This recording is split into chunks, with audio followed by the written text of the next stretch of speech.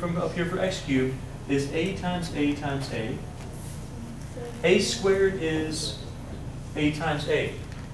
Write them out. Write them out. Let's just cross out the things that are exactly the same that are being multiplied together on the numerator and the denominator. So what crosses out on my problem here? 7. Those are gone. The reason why they're gone is because we created 1 out of that. What else crosses out? 8. How many? 4. Okay, 4 altogether, but 2 sets. Yes. We'll write what's remaining. Don't forget, don't lose anything, don't forget anything. This is going to be equal to what? 7, 8. Perfect. Perfect. I want to show you one thing. Maybe a little, not a shortcut really, but just an idea. Is there a way to get directly from here to here? Can you see that? I want you to look at the difference in those exponents. And look what we're doing. Just subtract the exponents. Look what we're really doing. This means you have 3 a's on the top, right? A times a times a. This means you have 2 a's on the bottom. We're taking away those 2 a's from those 3 a's, aren't we, by crossing them out? Can you go from here to here? What's 3 minus 2? 1. 1. That's an exponent of 1 right there. 1. Can you go from here to here? There's 2 on the top, 3 on the bottom. 3 minus 2, but it's going to stay on the bottom. That's 1. You can actually do that. That's an exponent rule that you're going to find out in your Math A or Math C class, whatever you get. Okay, let's try one on your own. We'll talk about equivalent fractions for just a second and be done for our day today. Let's do 6x to the 4th over 60x to the 7th.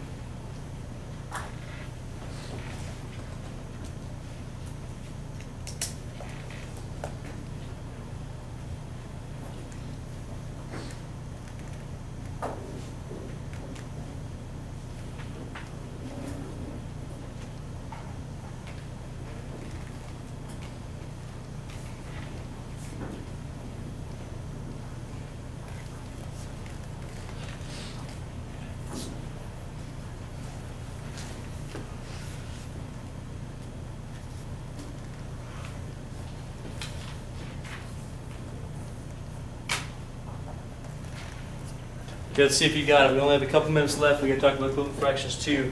So first thing I'm noticing, the 6 and the 60, those have a common factor already. What factor is that? 6. So I can write this as 6 times 1 over 6 times 10. Did you get that far as well? Yeah. Okay. Now the x's. This means x to the 4th, or x times x times x times x. Here we mean x times x times x times x times x times x times x. Do you see how if you have larger exponents than that, it's going to be kind of annoying to write that? Yeah. Yeah. The 6's are gone. 4 sets of the x's are gone. We're going to get, oh, what's on our numerator? 1. Do we have anything? No. Is our answer 10x to the 3rd, like that? Where was 10x to the 3rd? Was it on the top of a fraction or the bottom of a fraction? Bottom. If you have something left on the bottom of a fraction, it better darn well be on the bottom of a fraction when you get done. You cannot just magically have this thing down here and all of a sudden it's like it's over 1. Because this is like it's over 1. Are you with me on that? You can't just have that. What's left on the top if you cross everything out? 1. You got a 1. That's your answer. 1 over 10x to the 3rd. That's it. That's what I got. Okay. Now, could you get directly from here to here? Of course you could. 6 and 60, simplify that like you normally would. 1/10. 4, 7. 7 minus 4 is 3. The bigger number's on the bottom there, so we're taking 4 away from that 7. Extra 3rd on the denominator. Now, equivalent fractions, I just want to show you one thing. Here's how you check whether two fractions are equal if you don't automatically know. You can either simplify both of them, which takes a long time, or if you cross multiply, if they're equal, the cross products or the cross multiplication will also be equal. For instance, 400 equals 400. You know those things are equal. Yes, those are equivalent. You cross multiply 16 times 25. 40 times 10. If they're the same on both sides, those fractions were equal. Compare that to this. I'm sorry, that's supposed to be 13.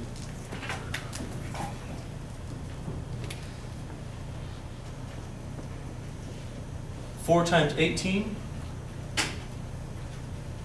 13 times 5. How much is 4 times 18? Or 13 times 5, either one. 13 times 5. 65. And this is, I think it's 72. 72. Are those equal? No.